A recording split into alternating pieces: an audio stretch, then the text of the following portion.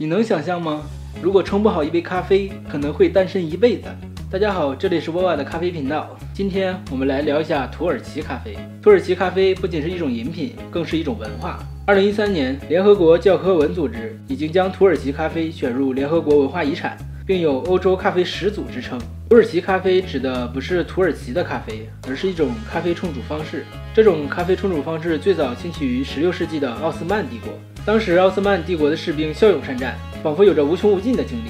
细心的欧洲士兵发现，这些敌人总是在半夜喝一种神秘的黑水，这就是最早的土耳其咖啡。这种神奇的饮料很快传播开来，深受人们喜爱。历史上的第一家咖啡馆就是开在奥斯曼帝国的国都君士坦丁堡，也就是如今的伊斯坦堡。咖啡馆一经问世，就成为了当时人们的社交中心。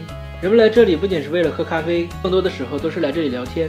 但是教会对于这种令人亢奋的饮料却是避而远之，更是禁止饮用这种黑水。但是咖啡馆越来越多，甚至遍地都是，这条教令便如同废纸一般。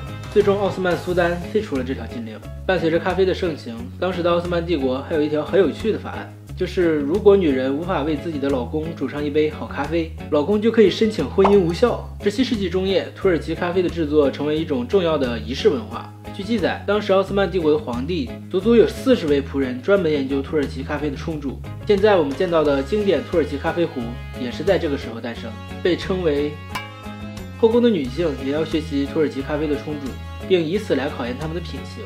这种文化很快便从皇室传到了民间，民间甚至会直接通过一杯咖啡来决定一门婚事。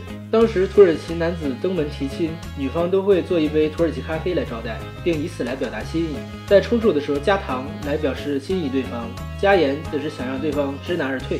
这种文化到现在也还存在，但是略有不同。女方有时会故意在咖啡中加盐，以此来考验男子的性格和脾气。土耳其咖啡另一个吸引人的点便是咖啡占卜。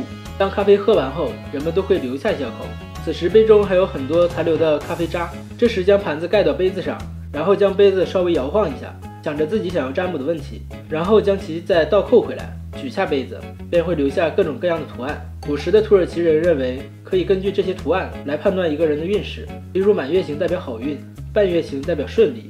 正式的占卜还要分几十种情况。土耳其咖啡还有个特点，就是除了原味的咖啡，冲煮的时候还会加一些香料，比如说丁香、豆蔻、肉桂等，以此来增加咖啡的香味。